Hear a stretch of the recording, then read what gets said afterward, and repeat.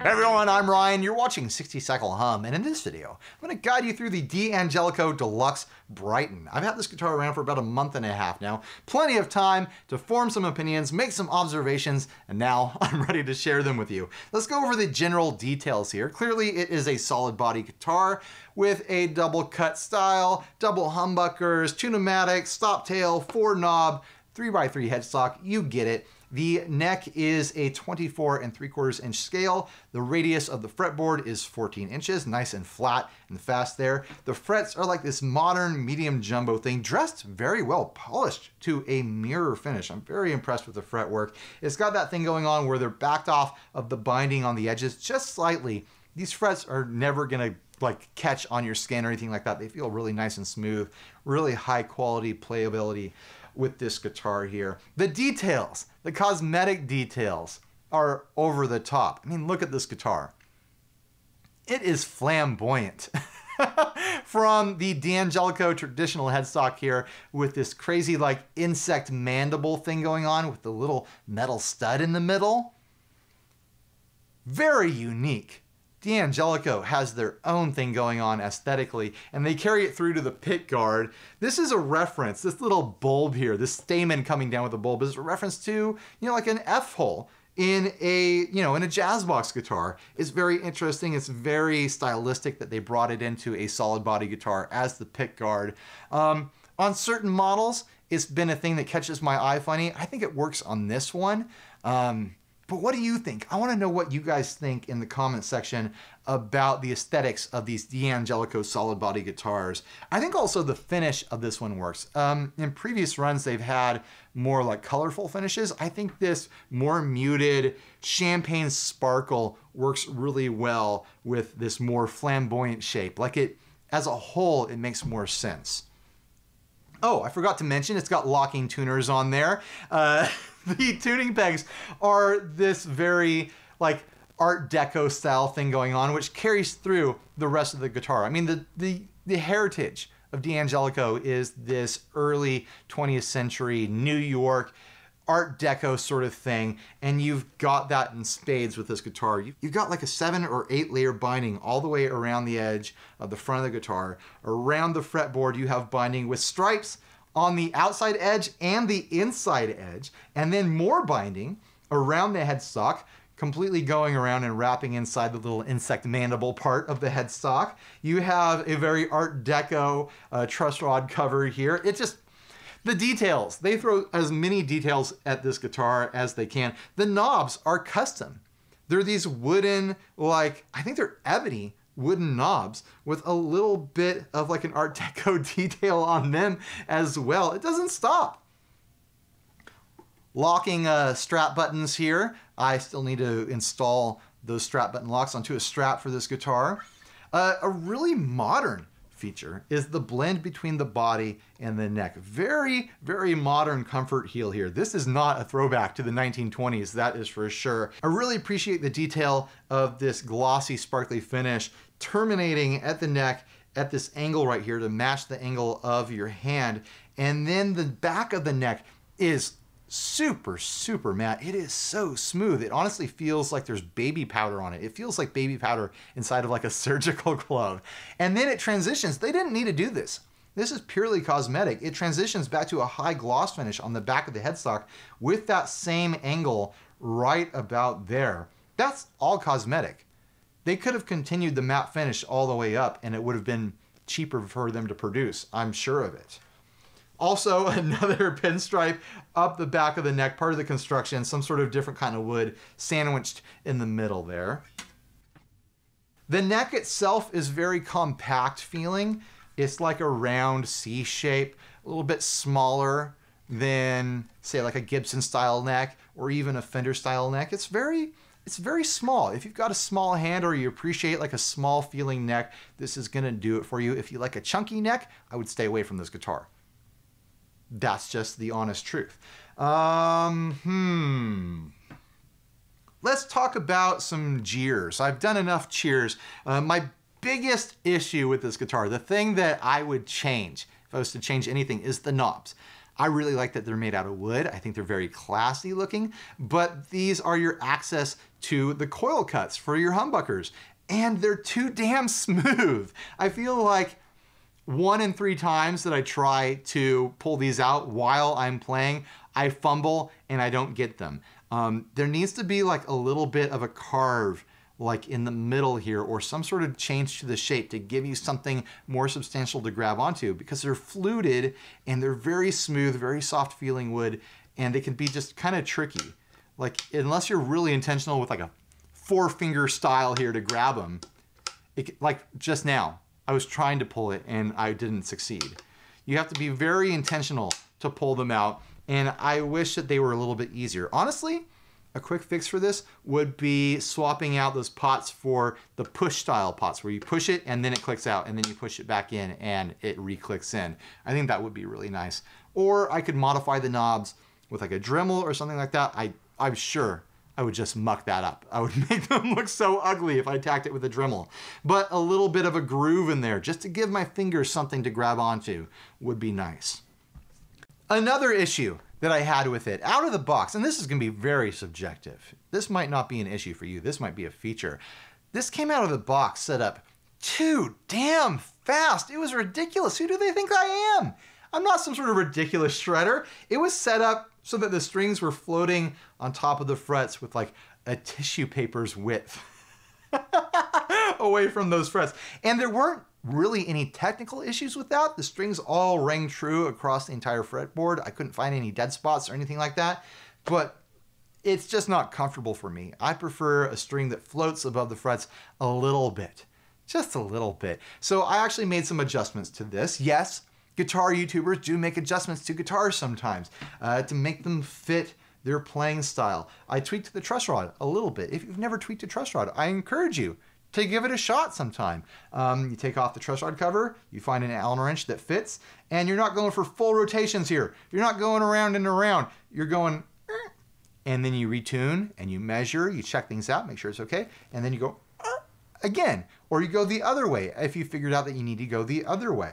So I made a truss adjustment to get the action where I like it to be. I also swapped out the strings. Again, I've had this guitar around for about a month and a half. I wanted to demo it with a clean set of strings, but they come stock with 10s. I put 11s on there, and I think that contributed to the action going up just a little bit, and it still plays plenty fast. There's nothing about this guitar that is slowing me down at all. The thing slowing me down is my level of talent.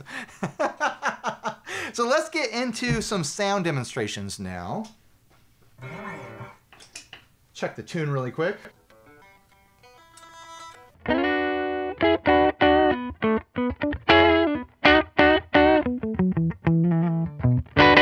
I didn't mention that the pickups are Seymour Duncans, by the way. They're Seth lovers, and I think they're really like clear sounding. I don't usually like humbuckers because they can tend to be somewhat muddy, but they're very clear sounding pickups in general. Maybe it's the construction of the guitar that contributes to that, but I've been very impressed with the tonality of it when I'm stacking it into just piles and piles of, like distortions and time-based effects and stuff like that. This guitar cuts through the mix, even with all that gnarly, effect pedal stuff that I like to do. All right, here is the bridge pickup in the humbucker position.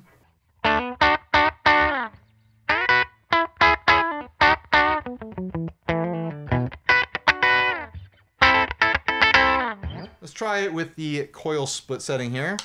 Fumbled with that a little bit.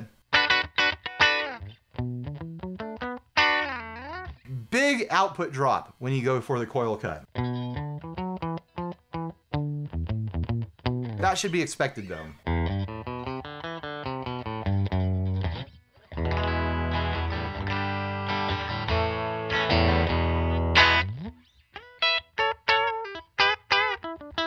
Back to the humbucker. Yeah, those pickups are pretty hot. I usually like a pickup that is kind of lower output, like down in the 8K range. I don't know what these measure at, but I'm assuming that they're not 8K. I'm guessing like 9.5, maybe even 10 or 11 or something like that. Tell me if you know the measurement of these pickups. Tell me in the comments.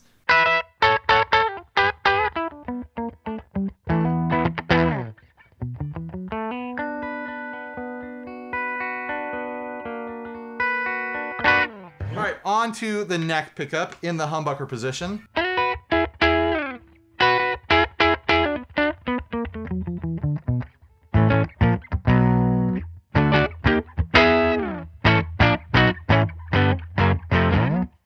I'm getting a little bit lost here. Here it is, coil cut. Again, these knobs.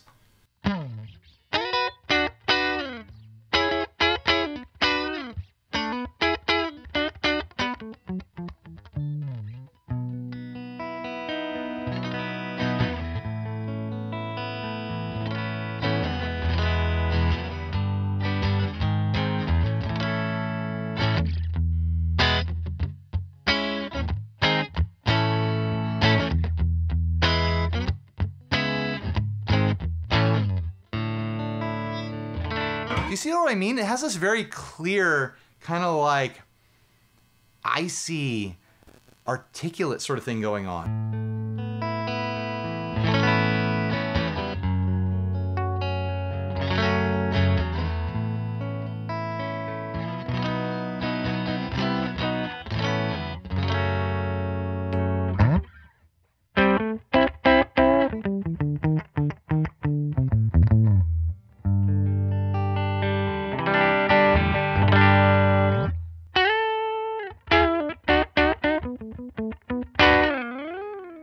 Something you should know is that because it has this very compact and long neck, I mean, the neck goes all the way down to the body, but there's something about the neck where you can really feel the flexibility of the neck. Like every guitar, if you strum a big cowboy chord, you can press the body and kind of, you know, monkey grip it into doing a little bit of a bend or a dive or pull it.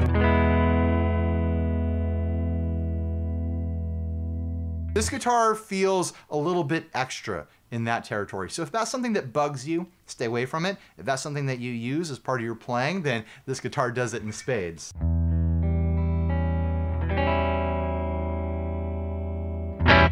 Who needs a Bixby, right?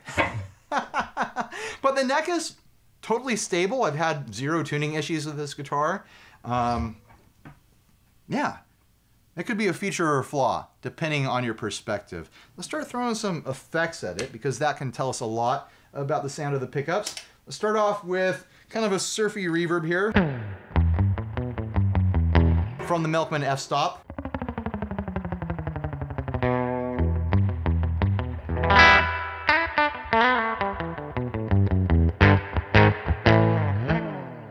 Try it with the coil split.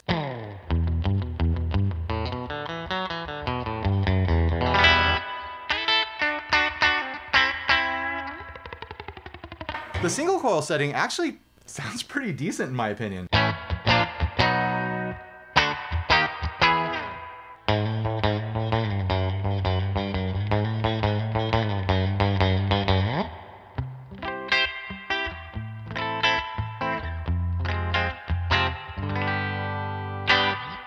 Let's try the neck pickup.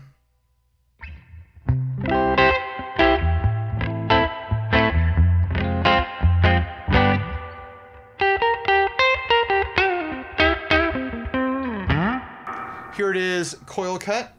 Come on. I'm telling you, those knobs, they need some sort of grip.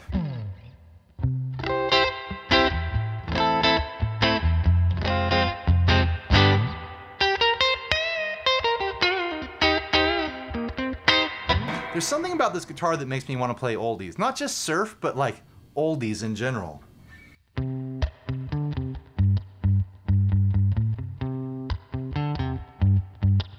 Like I feel like it might have a little bit of like a Motown soul to it. And like I said, even with my monkeying around with the truss rod, man, it is a lightning fast guitar. A pickup setting that I actually really like is combining a humbucker with a coil split, so we'll show that off.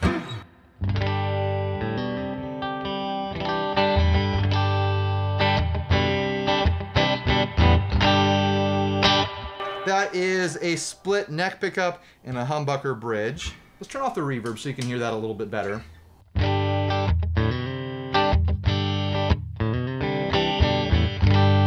Here it is, just the neck, which is split.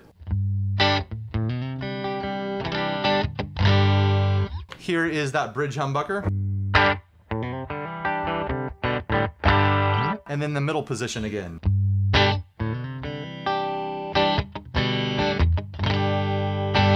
Now we'll reverse that. Humbucker in the neck, split in the bridge.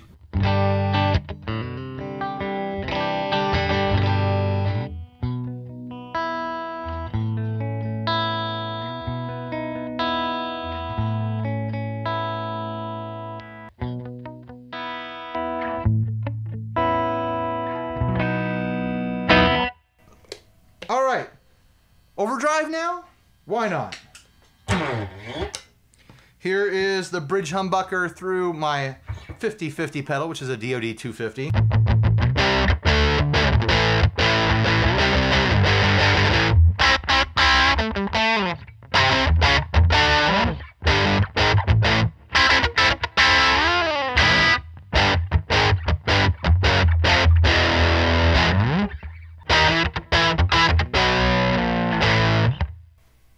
Am I really playing that?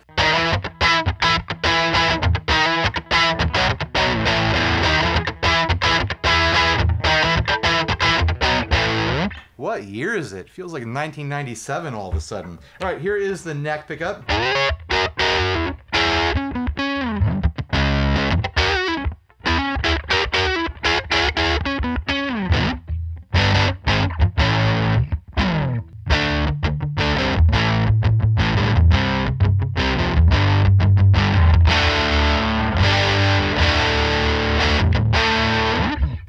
I like that the neck pickup is throaty, but it doesn't get super crazy dark or anything like that. Here it is, coil cut.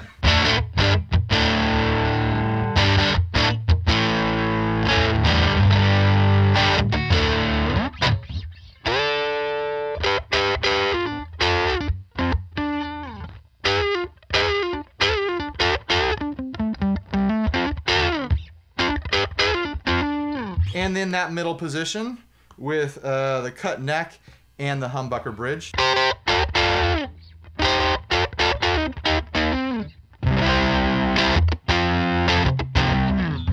Reverse that.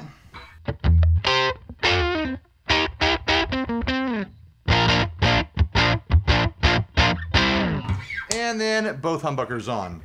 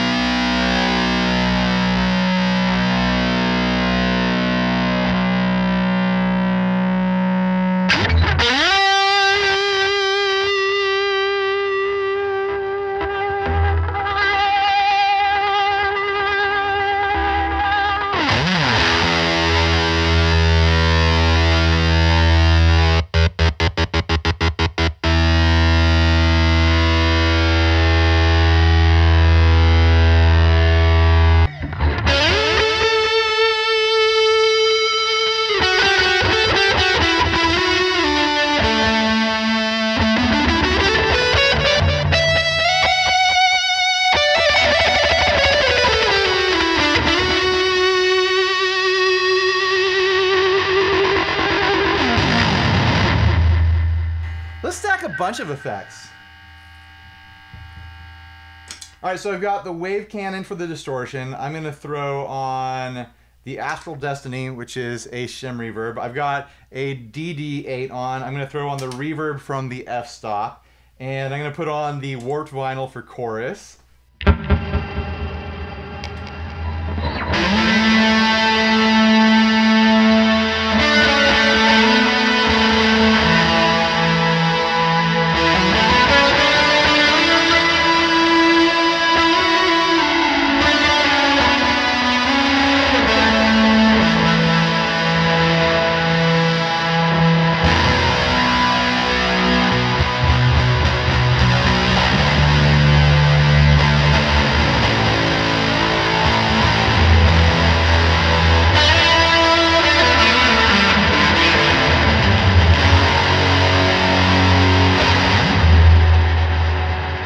That's just a huge over-affected mess, but there's something about this guitar where it has this clarity to it. It has this this high-end punch through the mix that allows the guitar to still kind of breathe and communicate through that giant mess of pedals going on.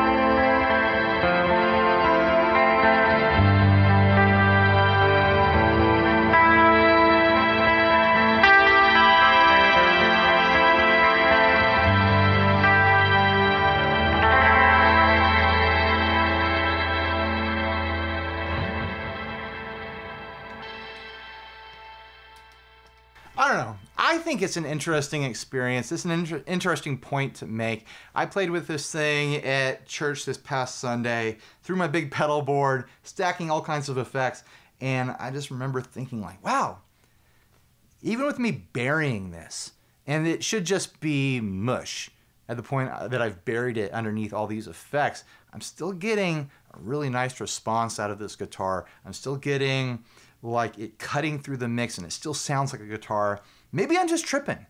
I don't know. It might all be in my head, but you know, that's part of the way we connect with the guitars. There's responses we get from them and ways we connect with them that aren't always fully explainable. They don't always make sense on paper, but when you're playing it, like, it makes sense to you. And to me, this feels like a guitar that has this clarity to it. It has this bright high end that just kind of slices through effects in a really pleasing way. What do you think? I want to know what you guys think about this guitar. What do you think of my presentation of it? Do you have any questions? Ask me down below. I don't think there's anything else I need to cover. What do you think of the looks? I keep looking at it. I'm like, is this guitar my style? I'm not sure. I feel like I should be wearing like a velvet hat with a giant feather coming out of it to match the flamboyance of this guitar. Or some sort of like really out there silk shirt. I don't know. Maybe it needs like a purple velvet strap to go with it. What do you guys think in that direction? All right, thanks for watching. Please like, subscribe, dislike, leave me rude and nasty comments. Support us on Patreon. Click all the links. Buy a shirt if you're naked. And stay grounded. Bye, everybody.